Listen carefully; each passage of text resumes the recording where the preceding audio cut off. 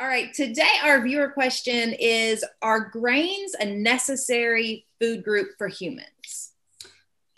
Important question. Are grains a necessary food group for humans? The answer, no. No one ever has to really eat grains of any type. You can live a long, healthy life on sweet potatoes and other starchy tubers for your main calories and get proteins and vitamin minerals out of beans and peas and chickpeas and lentils and then all the green and yellow vegetables. It's an absolutely nourishing dietary style. No, you never have to have grains in your diet at all. So no, you don't really need them. That said, most grains are delicious. I certainly love them. So let's talk about there's grains and there's grains.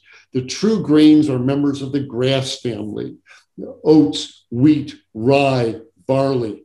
And when you see these plants grow, they're clearly grasses. They're lawn grass, whatever. If you watch it go to seed, it has these lovely little delicate seed pods hanging on it. Well, these grass family grains that I mentioned are of similar ilk because they're all related.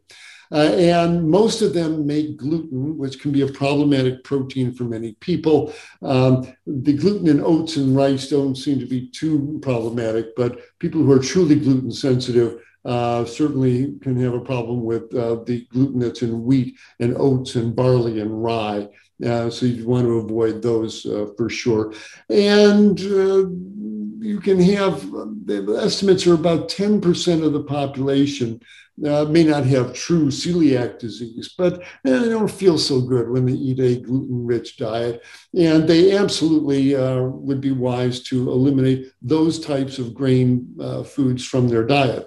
That said, we don't want to take that big broad brush and say, oh, I can't have anything that looks like grains there, because there's a whole other family of grain-like cereals, if you wish, not true cereals here, but they have no gluten. And I'm talking about the grain-like foods: quinoa, millet, buckwheat, teff.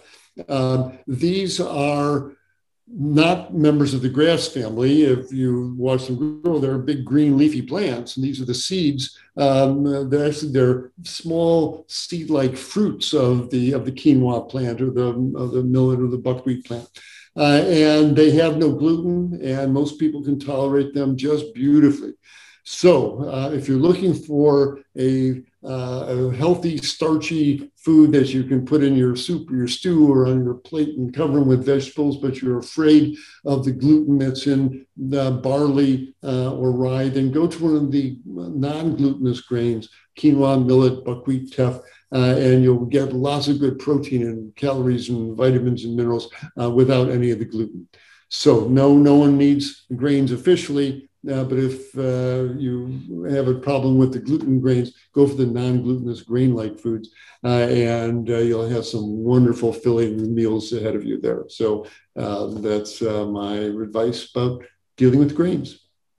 Hi, everyone. Dr. Michael Klaper here, announcing our new format for our Q&A with Dr. K. Annie Hagen will be asking me one question that's been sent in by our viewers. So if you want to see if your question is getting answered, do join us for our Q&A with Dr. K right here. Hope to see you then.